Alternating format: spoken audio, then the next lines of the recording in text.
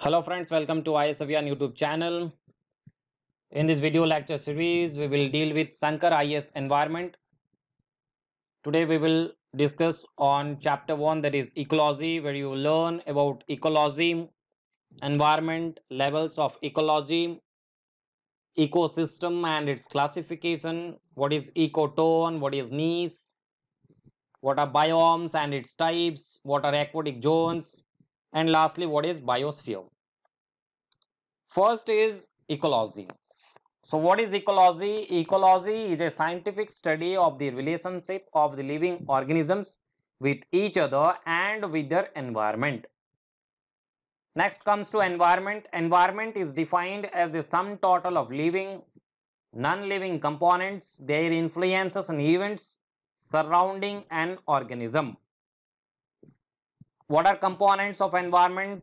The components of environment includes biotic and abiotic. Biotic component includes the living components and abiotic includes the non-living components of environment. Next is ecosystem. Ecosystem is a chain of interaction between organisms and their environment. It is the structural and functional unit of biosphere which consists of community of living beings and the physical environment.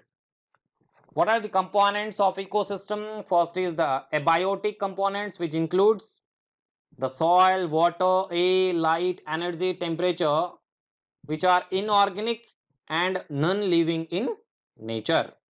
Next, it comes to biotic components, which are living organisms that comprises plants, animals, and microbes. Next is autotrophs, that they are the primary producers. Primary producers are basically green plants like certain bacteria and algae. They synthesize carbohydrate from simple inorganic raw materials by the process of photosynthesis. In terrestrial ecosystem, producers are basically herbaceous and woody plants. In aquatic ecosystem, producers are various species of microscopic algae. What are consumers or heterotrophs or phagotrophs?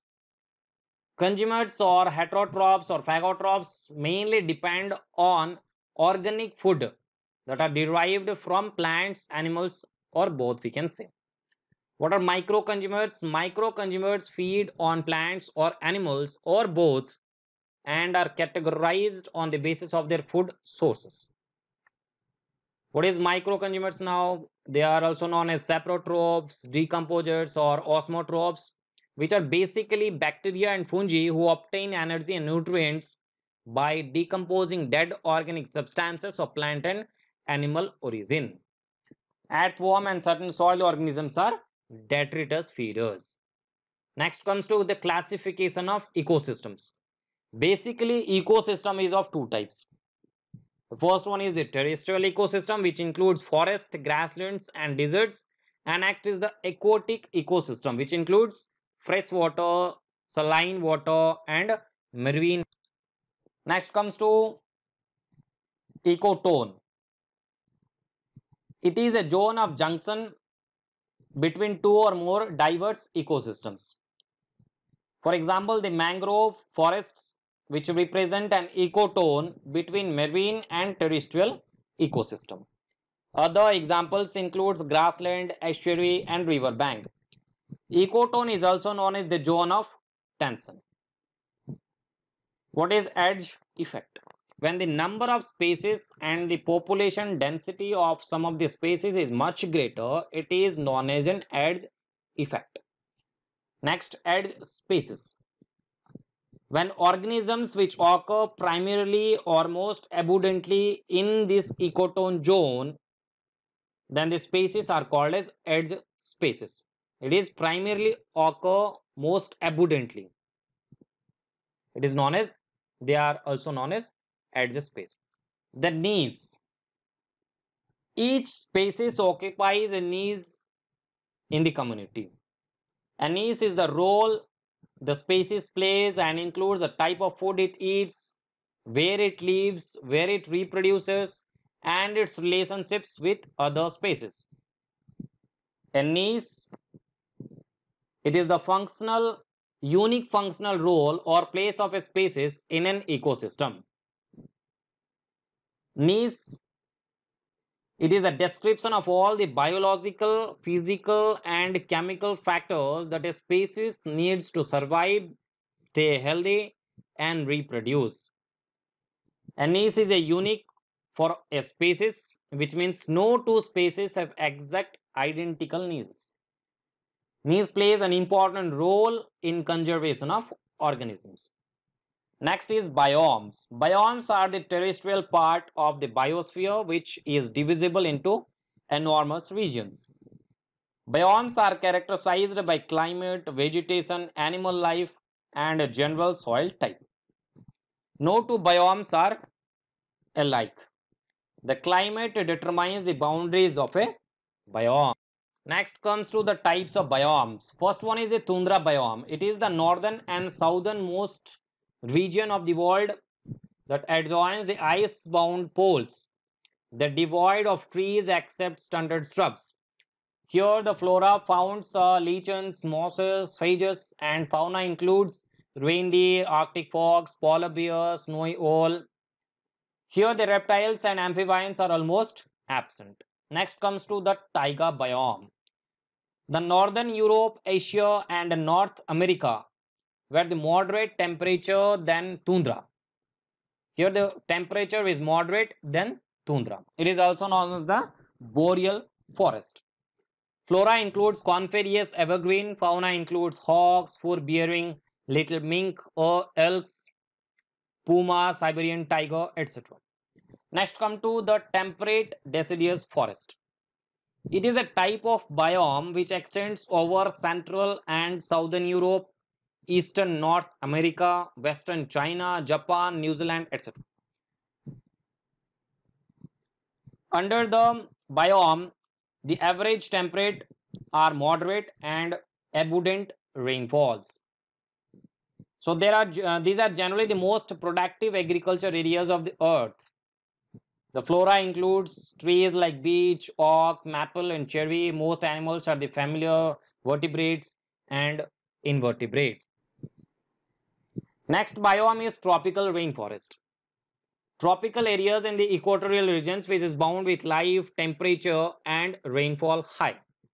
It covers about 7% of the Earth's surface and 40% of world's plant and animal species.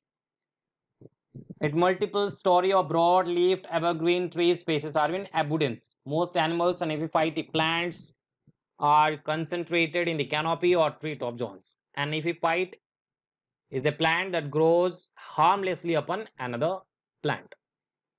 Next is savanna biome. Savanna biome is most extensive in Africa, grasses with scattered trees and fire-resisting thorny shrubs. The fauna include a great diversity of grazers and browsers such as antelopes, buffaloes, zebras, elephants, and rhinoceros. The carnivores include lion, cheetah, hyena, and mongoose, and many rodents. Next biome is grassland. Grassland covers the North America, Ukraine, which is dominated by grasses. Temperate conditions with rather low rainfall, grasses dominate the vegetation. The fauna includes large herbivore like bison, antelope, cattle, rodents, prairie dog, wolves, and rich and diverse area of ground nesting birds. Next biome is desert. Continental interiors with very low and sporadic rainfall with low humidity. The days are very hot but nights are cold. The flora is drought resistance. Vegetation such as cactus, euphorbia, sagebrush. Fauna includes reptiles, mammals, and birds. Next comes to aquatic zones. They are not called biomes. They are divided into distinct life zones with regions of relatively distinct plant and animal life. The aquatic zone includes freshwater ecosystem, marine ecosystem, estuaries, coral reefs, and mangroves. Water estuaries, when fresh water from river meets ocean water and the two are mixed by action of tides, they are called as estuaries. They are highly productive as compared to the adjacent river or sea. Next is biosphere. It is a part of the earth where life can exist. Biosphere represents a highly integrated and interacting zone comprising of atmosphere, that is air, hydrosphere, that is water, and lithosphere, that is land.